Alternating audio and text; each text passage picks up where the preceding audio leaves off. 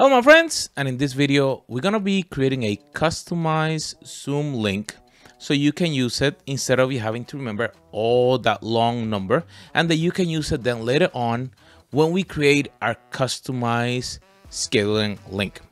So the first thing that we're gonna be going through is let's go into our Clickfunnels account, and you're gonna go into sites and URL redirects, and in here you're gonna create a new URL redirect.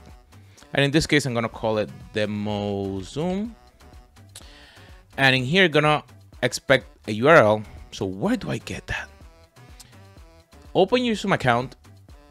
Okay, so we're gonna go here into our profile, and in here, you're gonna see personal link or personal meeting ID.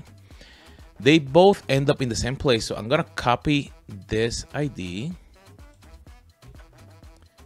and I'm gonna go into my URL. I'm gonna paste it.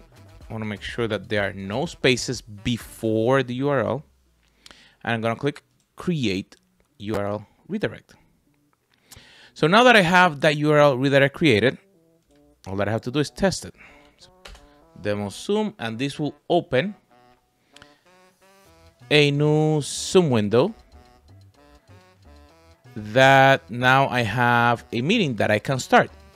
But because of the settings that I have configured in your Zoom meeting, I have the wait room set up. So in that way, nobody can jump in unless I approve it.